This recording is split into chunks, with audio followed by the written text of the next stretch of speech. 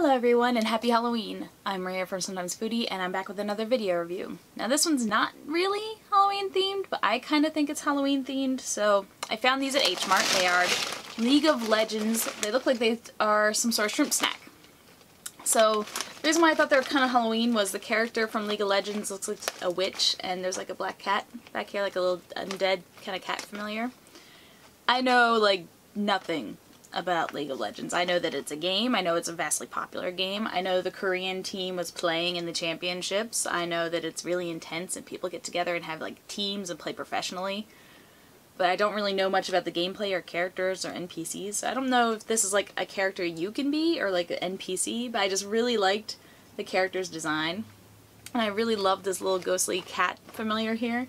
So I picked this up because I really like the packaging and the character design. So I don't really know much about the game, but it seems to be like this is tied into a couple events that they had. I'm sure this is past. This was Spring 2016 Champion Korea, so I'm pretty sure that's all past. I don't know how Korea did, but I'm excited to see how these snacks are. So today I'm going to be trying these. First up, I'm going to open up the baggie.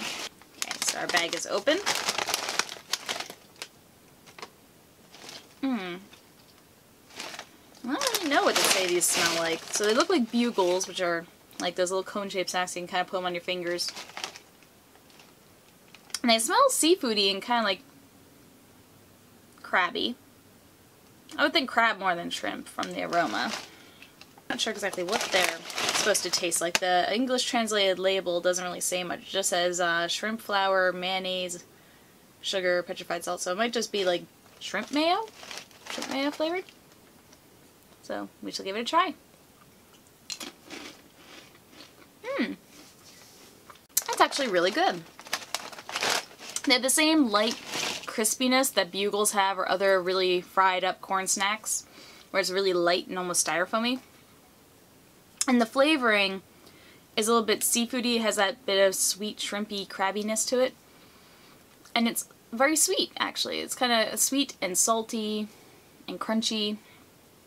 I actually like those quite a bit. I'll have no problem finishing off this bag. This is pretty yummy.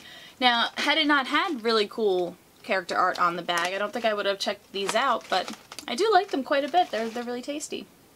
So I'm pretty impressed. This is pretty good, pretty snackable. They're a little sweet. After you eat a couple of them, it leaves a very sweet taste in your mouth, so it might not be as snackable as I would like. I would like a little bit more of a savory kick to keep me coming back. But I do enjoy these and I'll have no problem finishing off this bag. And the bag art's really cool. So that was a pretty successful find. I liked it quite a bit. So that's it for today's video. Thanks for watching. I hope you have an awesome Halloween and I'll see you next time. Bye.